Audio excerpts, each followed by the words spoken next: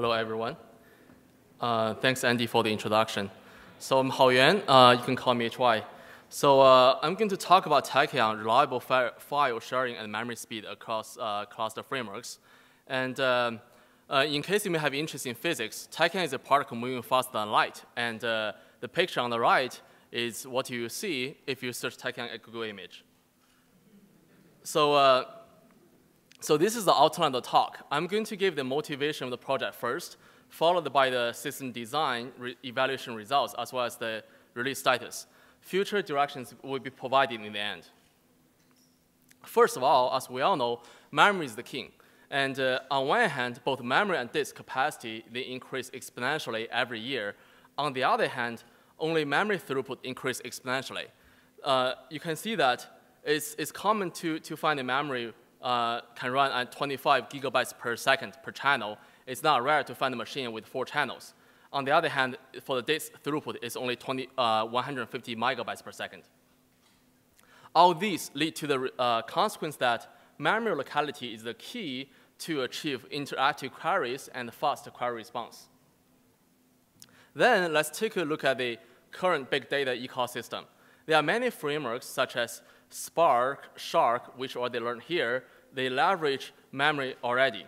And the thing is, when they share the data, they still need to, when they share the data between different frameworks or between different jobs, they still need to write the data into a storage system. And they use replication to achieve fault tolerance, which means you need to write to disks on different machines through a network.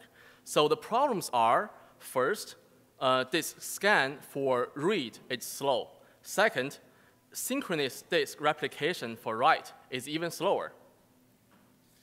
So all these motivate us to do this Tachyon project. We try to enable reliable file sharing and memory speed across cluster frameworks and jobs, no matter for read or write. So the challenge is, since we can do read maybe for caching system, the challenge is for write, how can we achieve reliable, how can we achieve memory throughput write without replication reliably? So the basic idea for us is we build a recommutation-based storage system, and we use memory aggressively. And we use the lineage concept. We borrowed it from a Spark framework. So there are two key things here. The first one is for write, we only write one single copy of the data to memory. This will enable fast write. And second thing is, upon failure, the system recomputes the data using lineage to enable fault tolerance.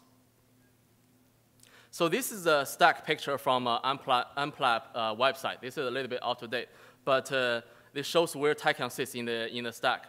Basically, it sits between frameworks such as Spark, MapReduce, and existing distributed storage system such as HDFS, S3, and GlusterFS. So here's the systems architecture. So it has a single master which keeps tracking the status of every worker node as well as the location of each file. On every worker node, we run a worker daemon managing the local space as well as reporting status periodically to the master node. And also, besides the worker daemon, we also run a RAMFS, which really holds the in-memory data. And Tachyon provides a client library used by frameworks and applications to access the data. And one thing worth mentioning here is when the application or jobs access the data on the local disk, which has a locality, it will access the RAMFS directly to enable the full memory performance without going through the Tachyon worker daemon. So then let's talk about the key concept in this system, which is the lineage. What's about? So basically, for this graph, you have a file sets X, and you have a Spark program reads X and generates Y, and you have a MapReduce program reads Y and generates Z, right? So this whole information, including how to run this data, how to run this program, is called a lineage. And Tachyon records this information reliably. This means that by using this information to enable the fault tolerance, which means that, say, if file sets Y or Z got lost, Tachyon can just relaunch this program to recompute them. So So here we have two assumptions. The first one is all the files, they are immutable. And the second one is the program's applications, they are deterministic. So in order to capture the lineage information across different frameworks and jobs, we need the following information. The first one is what's the binary program to run, what's its configuration, and what are the input file and output files list, right? And we need the dependency type, such as narrow or wide dependency, to enable fast or efficient data recovery. So Tachyon provides the API to allow frameworks to submit this information to the system. And then when failure happens, Tachyon can recompute the data. So we already implemented a 200 lines patch for Spark and 200 lines patch for MapReduce to work with this recomputation-based recovery. And one thing we want to say here is, since distributed programming is already complicated, we don't want to put extra burden to application programmers. So as long as the framework implement this integration, all the application on top of the framework will use this transparently, which means like MapReduce programmers or Spark programmers, you don't need to understand or you don't need to know the existence of this concept, and we will get this benefit transparently. Since Tachyon uses recomputation to have the fault tolerance, one natural question to ask is how long the recomputation will take if there's a failure, right? So the thing is, if failure happens very often, the benefit, the cost to do the recomputation could be higher than the benefit of the memory throughput, I/O. So the good news is, from various reports, there are only 1 or 2 nodes failure in a cluster with 2,000 to 3,000 nodes. So we are in good shape. But the thing is, when failure does happen, if the lineage is long, it could take a long time to recompute the data, which is not what we want. So let's take a look at an example, which is the same graph we showed before. Say you have this lineage graph, right? So say the computation has been done, all the file in Y or Z, they are in the memory, right? And then there is a node failure. Part of Y got lost and part of Z got lost. What you need to do, you need to relaunch Spark program first to recompute the lost part of Y, and then you need to relaunch the MapReduce program again to recompute the files at Z. So we want to do something smarter. The thing we do is we use something called asynchronous checkpointing. The basic idea is while a program is writing the data to memory, in the background, Tachyon will asynchronously checkpoint the data to the underlayer file system. Say in this particular case, say while you are running the MapReduce program, the Tachyon is checkpointing the file size Y, and maybe it has been checkpointed before the failure, and then you only need to recompute the MapReduce program. So this is a very, very simple example. So you can imagine that it could be a very complicated lineage graph, right? Or a very deep lineage graph. In this case, the order you do the checkpointing does matter to the performance of the recomputation. So in our work, we proved that first, even under failure, the system performs better than existing solutions. Second, we developed an algorithm called snapshot checkpointing, asynchronous checkpointing, to decide the order of the checkpoint to have a bounded recovery time to recover any data. So in our system, we also have master fault tolerant. We run multiple masters in our system and use Zookeeper to elect the leader. And if there's any crash, after crash, the workers will contact the new leader and report their own status to the new leader. So let's talk about the implementation. We implement the system by using Java with more than 15,000 lines of code, and we thrift for RPC. And for the underlayer file system, we support HDFS, S3, and the local file system. And yesterday, I just talked with folks from Red Hat. We are going to support Gloucester FS very soon. So also, we use Maven and Jenkins for compiling and testing infrastructure. So let's talk about some results. So this is a sequential read performance by using Spark program. We ran this experiment on an EC2 cluster with 40 nodes. And the y-axis is the read throughput in gigabytes per second. And the x-axis will be, from the left, HDFS. FDS represents flat data center storage. TMDT, which is theoretical maximum disk throughput. And on the right is the Tachyon. So for HDFS, due to the machine type limitation, it's only 4 disks. But for FDS and TMDT, we assume 12 disks. And the Tachyon uses the same node as the HDFS. So for HDFS, it achieved a 4.5 gigabytes per second, and then 30 for FDS, 47 for TMDT. And on the right is Tachyon, it's 975 gigabytes per second. And then we do the write experiment to write the binary data. The experiment setting is the same as the last experiment, just it's for write. And then you can see HDFS is 1 gigabytes per second, and on the right, Tachyon is a little bit more than 300 gigabytes per second. And in the middle is FDS and TMDT. To make it a little bit more interesting, so we run a realistic workflow using Spark, contains 400 Spark jobs with terabyte input data and 500 gigabyte output file. This was also running on a 40 nodes EC2 cluster. And the y-axis in this case is the seconds, the end-to-end latency, how long it's executed from the beginning to the end. And for Tachyon, it's to run the whole workflow on top of Tachyon, it took 2.5 minutes, sorry. And for HDFS with OS buffer cache, it's 40 minutes. So the speed up for this case is around 17x. But we want to point out here is the speed up of the workflow really depends on the workload. So for example, if you have a very CPU-intensive workload, so in that case, the speed up could be less. So by the same experiment, we kill a node after the whole workflow execution for Tachyon. So this graph shows what's the performance. On the y-axis is the seconds, and on the x-axis is what's the cap for the background asynchronous checkpointing.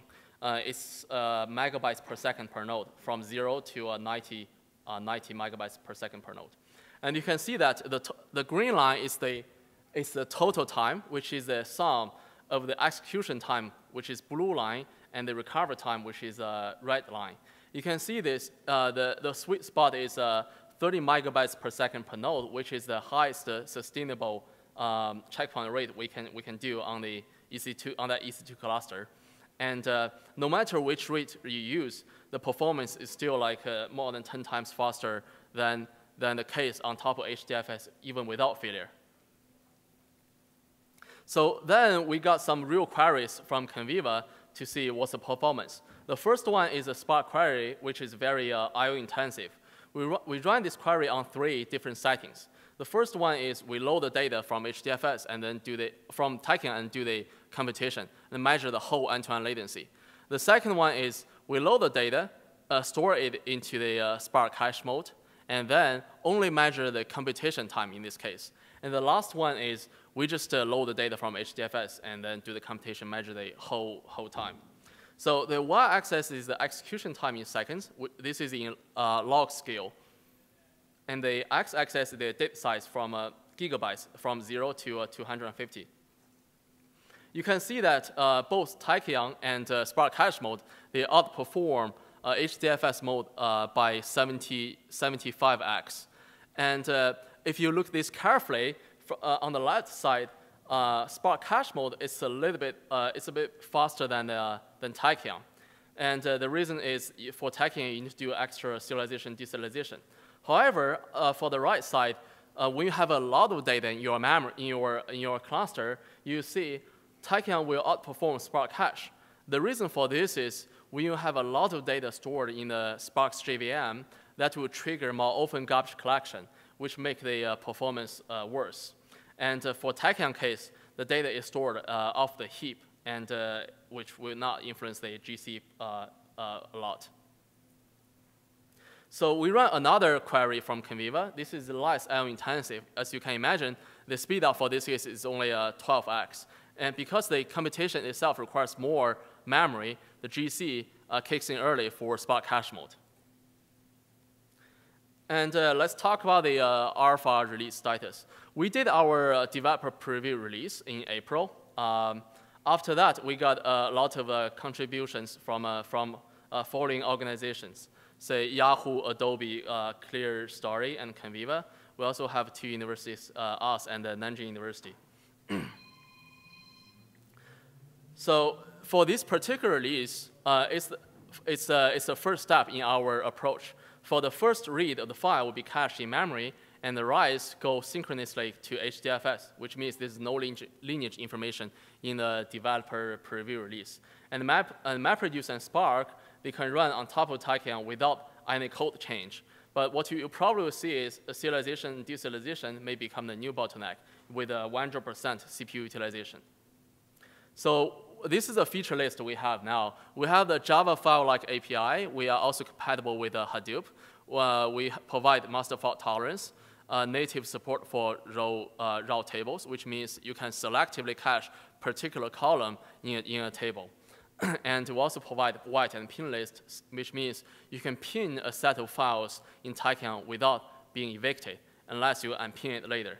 And we have a web UI and command line interface.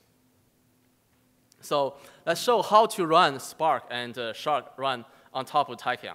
So this is the command line. You get RDD on top of in Spark without Tachyon. You just say, I want to get this RDD call file. This is Spark context.text file. You give a HDFS URI, right? And then with Tachyon, this is the only thing you need to change. See? You change the HDFS URI to be the Tachyon URI. Then all the rest of the program should be the same, exactly the same. This is the way you use Tachyon with Spark. And then with Shark, this is the way you create a Spark cache mode for Shark. You say you create a table called orders underscore cached. Create this table from another table called orders, right? And then with Tachyon, you only need to change the underscore cached to be underscore Tachyon. And then you just query this particular table as the same way you query the other orders underscore cache table. So which is very easy to use.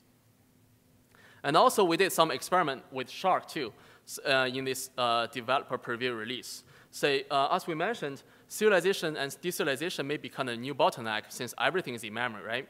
So from Shark 0.7, we can store this cache table in Tachyon with our fast column serialization, deserialization. And this is some result we got. So this is a 20 gigabytes data on 5 machines. And for full table scan, for the Spark cache mode, it's 1.4 seconds. And for Tachyon mode, it's 1.5 seconds.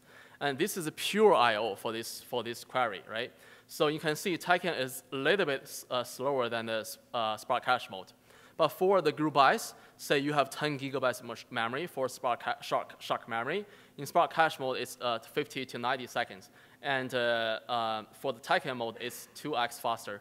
And when we increase the Spark Shark memory to be 15 gigabytes, both increase performance a little bit, but Tachyon is still faster.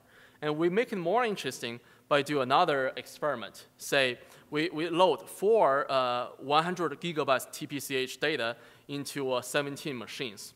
So in which case, on every machine, you have a decent amount of memory. So we run 4 different TPCH queries. And you can see in this case, Tachyon can outperform Spark cache from 2x to 8x. So now let's talk about our future roadmap. We are going to support efficient serialization, deserialization, so which will make like application on top of Tachyon easier to have an efficient SerDes. The other thing we want to do is, since it will be multi-tenancy, we will try to support fair sharing for memory, and also we will have full support for lineage. Another thing is the next release will come soon. So in the end, I want to acknowledge our teams. So for the research, besides me, we have Ali, Matei, Eric, Scott, and Yang. And the following people also contribute the code.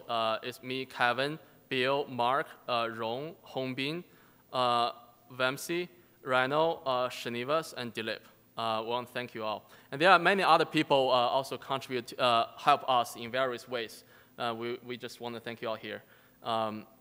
Yeah, if you're interested more in this, you can visit our website and the GitHub, and we can leave the rest of the time for Q&A. Thank you.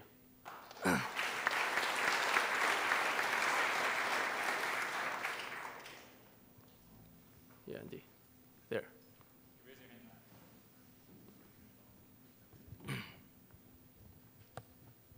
Very interesting work. I think there is a question that is not clear in my mind, if you could help answer. Is it possible for the Tachyon table to be created from RDDs? In your examples, you showed orders Tachyon, right? Mm-hmm. Is it possible to have the orders Tachyon be created from RDD? Are you asking, say, you have a Spark RDD, yeah. whether you can save RDD into Tachyon? And then use it in Shark? Oh, yeah, sure. Yeah, of course. So this is the example we showed here, right? So basically, previously, you create a Spark cache table by using this query, right? This query. And then the only thing you need to change, you just rename the order underscore cached to be orders underscore Tachyon. Then the table will be put into Tachyon. And then the benefit is next time you have the same for if your data is not a lot, you have the same performance. If your data is huge, you will get a better performance with Tachyon. Another benefit will be, say, you shut down your Shark server for whatever reason, or maybe there is not a right implementation of UDF, right? So then you restart the Shark server, the data is still in Tachyon's memory, which means after restarting the Shark server, you will still get the memory performance by reading this table. Okay, and that helps. But here, orders is still being loaded from Hadoop, HDFS? Oh, I see. So in this, you're asking for the orders, this orders table is still in HDFS, right? So basically, when you create this orders table, you gave the URI to it's like Hive, like Shark query, right? You gave a URI to that. You can just change that URI to be a Tachyon URI. Everything will work. Like everything, even that data will be cached in Tachyon. So this is the same as how Spark used Tachyon. Say previously, you just create whatever thing by calling a HDFS URI, right? And later on, by using Tachyon, you just change that to be a Tachyon URI. So what I said was, say, in this case, when you create a table, you change that HDFS URI to a Tachyon URI. Everything will be in memory. I'll take further comments offline. Thank you. Thank you.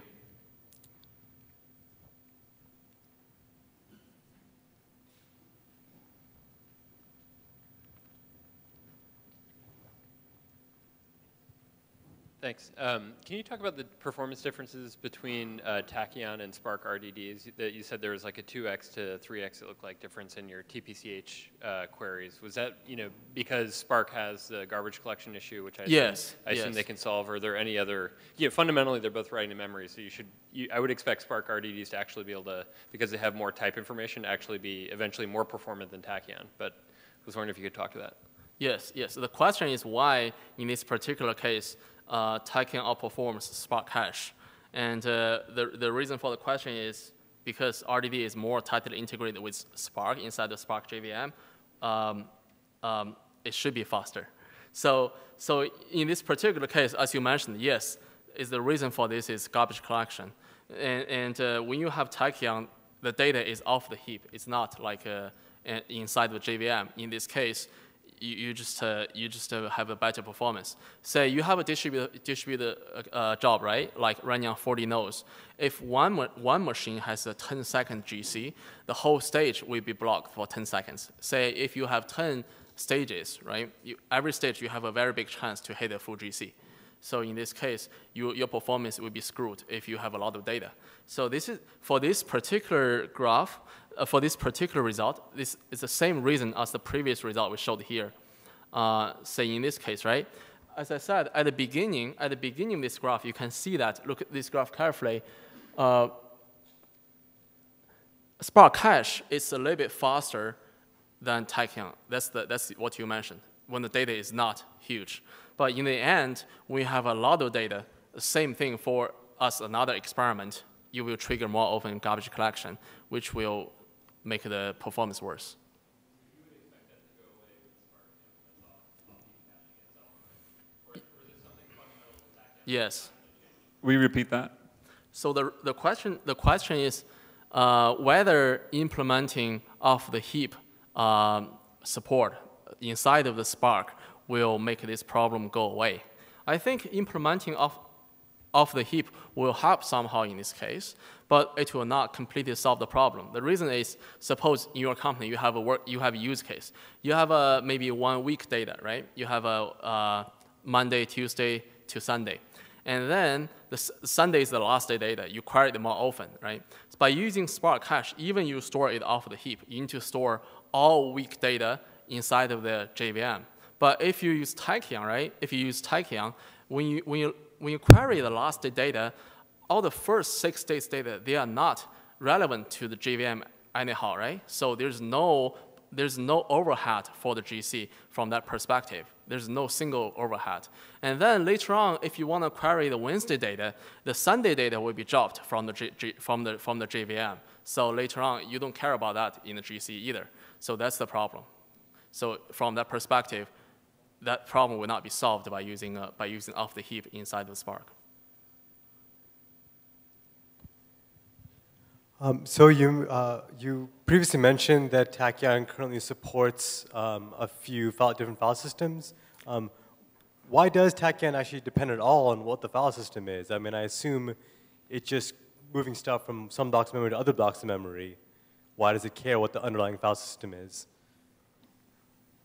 So I don't quite understand the question. Are you saying why we are using any file system under us? Yeah, so I mean, you mentioned Tachyon currently supports HDFS, and it's going to support Gluster and such. I see. But if it's just working in memory, why does it matter what the file system is, or whether one exists at all? Yeah, I see. So there are two things. The first thing is for read, right? So suppose you already have a distributed file system deployed in your cluster, and you don't want to change it. It's really hard to change a file system in your deployment. And then you just simply run Tachyon on top of it. And later on, when you load the data, when you read the data, you don't need to tell Tachyon to cache, explicitly tell Tachyon to cache that particular data for you. And then you just change the URI and put a link between Tachyon and those file system. And then Tachyon will remember this file you call in Tachyon layer is whatever file in the under layer, right? And later on, it will be a transparent cache for you. The other thing is when you write, right? When you write anything into Tachyon, for now, for this particular release, in order to make it fault tolerant, you still need to write the data synchronously to the underlayer storage system. That's the reason why we still need a storage system below Tachyon. Also, even in the future, right? Say we have asynchronous checkpointing, right? So in order to make that work, asynchronous checkpointing still needs to checkpoint the data into the underlayer storage system. So from that perspective, we also need a reliable underlayer storage system sitting there. Yeah, good question. Okay, last question. Oh. Hi. I just wonder whether you have considered, so currently if you wanted to integrate a Tachyon, you needed to make a small modification to indicate it's a Tachyon. So instead of, what if you can say, still from the application team point of view, using HDFS, and under the cover of the HDFS has a Tachyon. I just maybe assume you guys have some conversation with the Hadoop HDFS team. I just wonder, do you want to share? I'm sorry, I didn't get the question. What's the? So the question is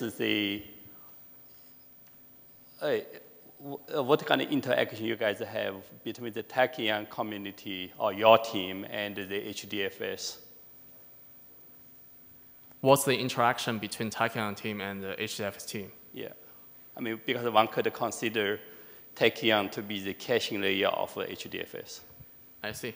So the question is, what's the relationship between Tachyon team and the HDFS team? So for now, Tachyon is a caching layer. But as you can see from the talk, by having this all the lineage concept, it's not just a caching layer anymore. And the relationship is, we want to do this memory layer thing very well. And underneath, it could be HDFS, it could be S3, it could be any other file system. And we do talk with the HDFS team, but there's we just talk with each other. But for the cooperation, we will see, yeah. And also, I want to point out that for the deployment, from deployment perspective, there are different companies, they deploy this from different, in different ways. Say, for example, some company, they deploy this on top of HDFS directly, and then query the data from Shark or Spark on top of Tachyon. And some other company, they launch a EC2 cluster, and then they don't even need a HDFS cluster running there, and then only run the Tachyon there, right? And then when they try to fetch the data, they fetch the data from Tachyon will fetch the data from S3 directly into Tachyon, and then all the upper layer framework will read the data from Tachyon for the future reference. Will save you the bandwidth. But because you run a cluster, you query data several times, you don't want to replicate the data into your different disk, which is slow for HDFS case. So it's different. It's not just on top of HDFS. Yeah, thank you. Let's thank HY again.